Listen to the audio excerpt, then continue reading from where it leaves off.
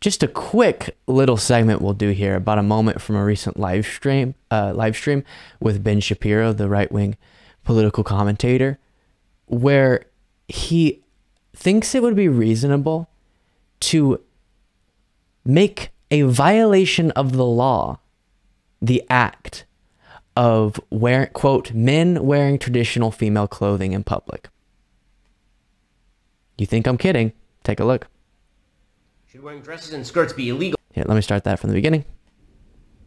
Should wearing dresses and skirts be illegal for men in public? If so, should wearing pants for women be illegal in public? Well, pants not so much, because there is a female version of pants that is nearly indistinguishable in many cases from male pants. But men wearing traditional female clothing in public, I think that there's a case that local communities should be able to stop that. Sure, I mean, we have local laws about being naked or indecent exposure, or at least we used to.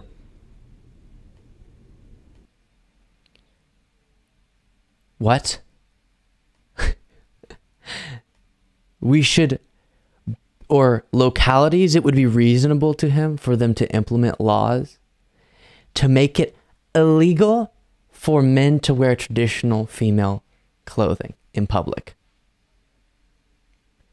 Now, this represents the complete throwing in the trash of the purported principles of so many of these conservatives that we've seen in regard to these sorts of subjects, drag queens or LGBTQ people, or so many other areas where it was supposed to be the conservative line that small government is good. Leave the people to make their own decisions. Let them have liberty. The government shouldn't infringe on that liberty.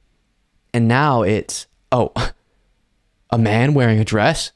Get the government involved. They should be that intimately involved in your life. And to compare it with being naked, a little strange there, Ben. And then how do you define that? Let's walk through that, okay? How do you distinguish between a baggy shirt and a dress? It's just nonsense. And then how do you determine what is traditional female clothing and what isn't a traditional female clothing? Because that changes, right? A kind of stereotypical example of this, or prototypical example, is high heels. Originally something, from my understanding, that back in the olden days, as we say, men wore to appear more masculine and be taller. And now it's a female thing. So when does that line have to change? And is it just up to the Ben Shapiros of the world to draw that line? Yeah, of course it would be in his world. Because authoritarianism is all of a sudden good when it's preventing men from wearing dresses in public. Okay, so what about, I'm just having fun with this now. I have known countless just traditionally masculine men who are conservative as heck and have gone for Halloween? How do we say that? Gone for Halloween, yeah, as a woman. Is that something they could be arrested for if they were walking from one Halloween party where they're dressed as a woman to another Halloween party where they're dressed as a woman in a public space? Boom. Arrest that man. That is really bizarre. The small government guy, the conservative guy, is for the government deciding what you can and can't wear in public.